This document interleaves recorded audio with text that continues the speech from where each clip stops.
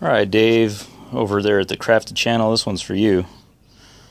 So, my shop's been getting pretty dirty, so I was digging around and moved my toolbox, and look what I went and found behind it. Yeah, it's a solvent tank. But, I don't know, let's have a look inside here, see what we got going on. Yeah. I think I need to fire the maintenance department.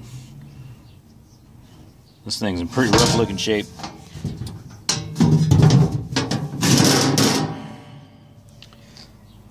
And we'll come around here. Here's the controls. Yeah, it's wireless. Nice. Well, anyway, the story behind this was a buddy of mine. He gave me this thing here, and you know, he didn't want to deal with it anymore. I'm pretty sure this is from Harbor Freight.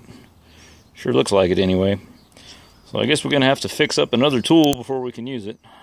That sure seems to be the theme around this shop.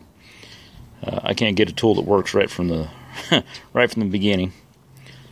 Anyway, I'm going to post this thing up right now.